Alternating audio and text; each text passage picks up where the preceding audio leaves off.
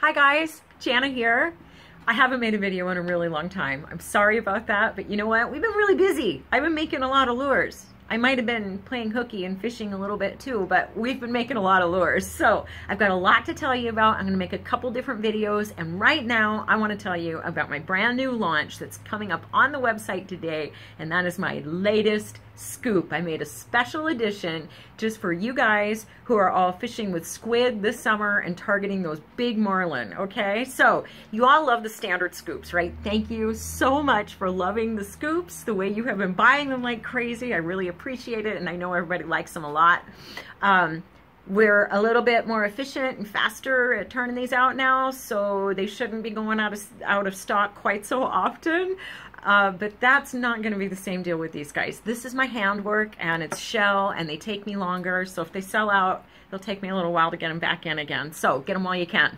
Now, the story behind this is simply that one of the greatest lure styles of all time has always been the kind of a root beer colored resin over some kind of shell, usually MOP slab, right?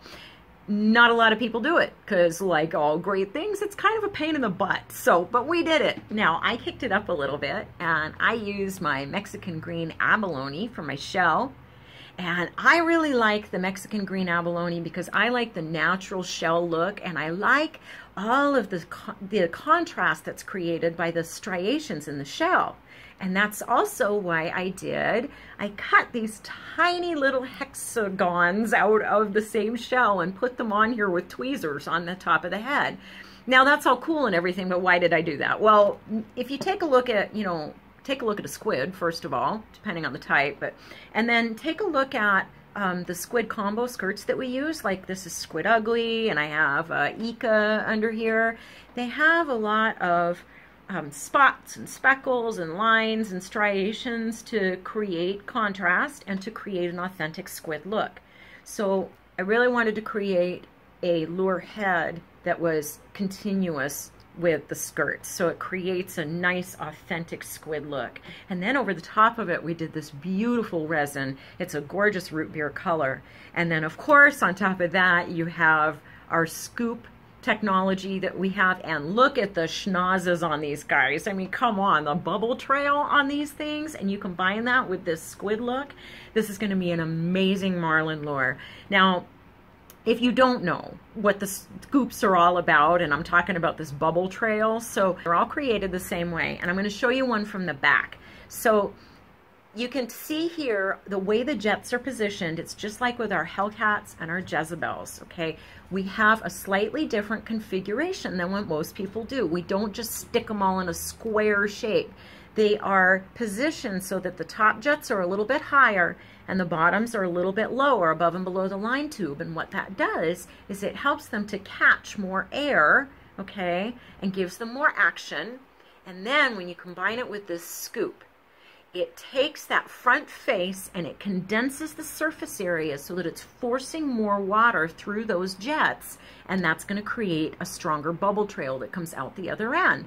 We do this all with the keel weighting so that it's perfectly balanced, and then this is machined precisely to an exact angle. Now, we came out with these years ago and everybody tested them out and loved them, but they were very difficult for us to make, and now we just have a new method. So enjoy. Oh, and by the way, this is black Kona, missing its skirts, of course. So I'm sitting here yesterday and I'm getting this thing ready to put on the internet, right? And all of a sudden, ding, I get an email come in, and I get this. And this is David in Hawaii. Hi, David. And he's out fishing with the black Kona scoop that he just bought.